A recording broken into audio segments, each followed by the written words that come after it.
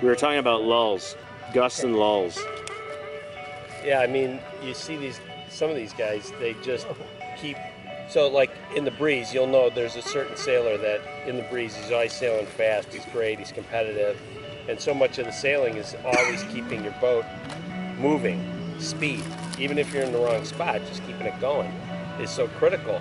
But in the light area, you'll see that same sailor really struggling. It's because they just don't work the sheet, and you have to, I mean, I'm not great at it, but I've gotten so much better because now when the wind goes down, you overcompensate.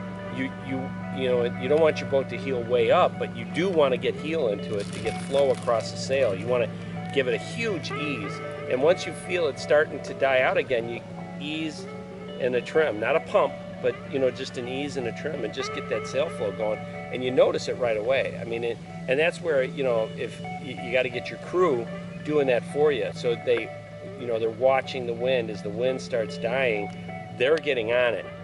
They're jumping in the boat, and they're talking about it. You know, breeze lightning, and then we got another one coming.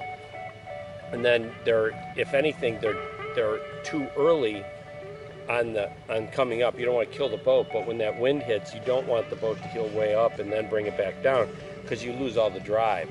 So you almost have to hit it early to make sure that when the breeze hits, you've got the ease, and then you can crank it in and the boat just rockets off. You see guys like Hager that just, they are so good. Bricklers are another one. They're so good at, you know, that ease and drive, and you know, their teamwork on the skipper and crew are just excellent.